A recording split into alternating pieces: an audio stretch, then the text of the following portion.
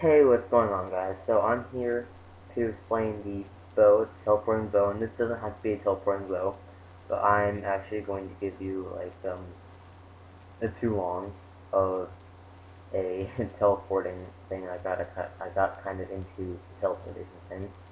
So what this is doing is you can't hear what the sound is right now, and I'll show you what the sound is later.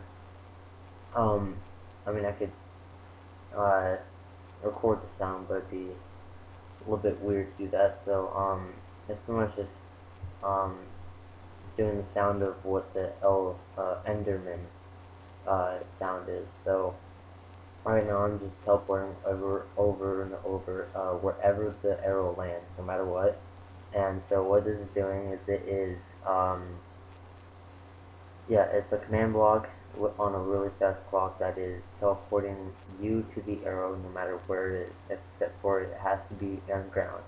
And I'll show you the command to that too again about right now. So what it is I'm obviously using my falling sand clock thing. I really like that clock. This one is testing for the arrow. You could also do the youngest arrow if you like by adding the c equals -1. And then note that the thing has to be in ground in order for it to work, because if you didn't have that there, it would teleport you to the arrow constantly, whether or not it was in the ground. And if you just want it to teleport to you when it hits the ground, you need to have that tag here.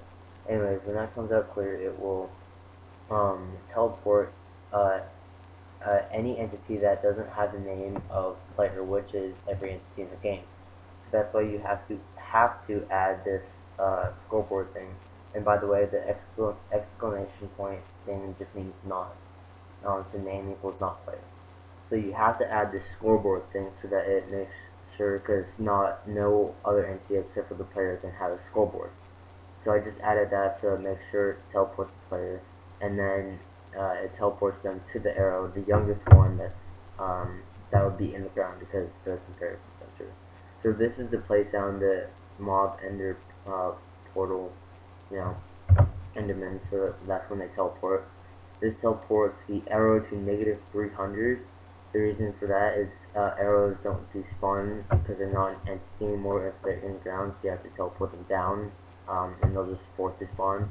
And this affects you with jump boost 8 for 2 seconds times 255, or jump boost 255 for 2 seconds.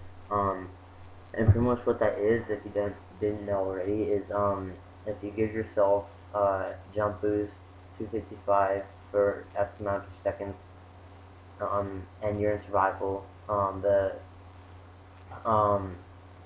the concept is you're supposed to be able to fall infinitely and not take damage. And that's not true. I actually teleported myself like 180 blocks up or something like that, and I actually took some damage, almost died actually.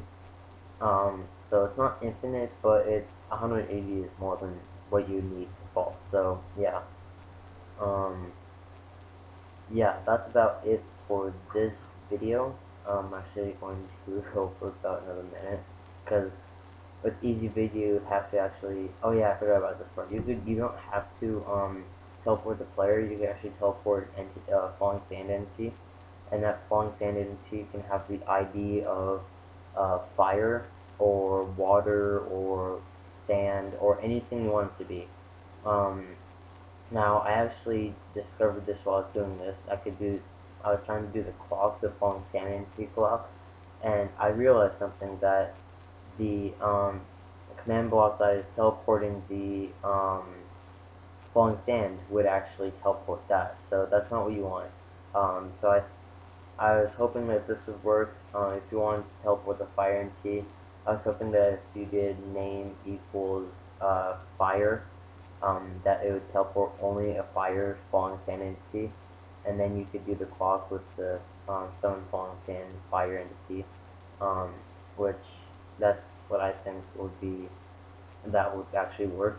Um, so in the next video, I'm going to show you the RPG or the fishing rod explosive grenade launcher thing. Um, so yeah, and then that would be part 3, and part 4 I will show you one a mystery one pretty much. I'm not saying what it is yet, but I will. So yeah, guys, don't forget to subscribe, rate, and comment, and I will talk to you guys later.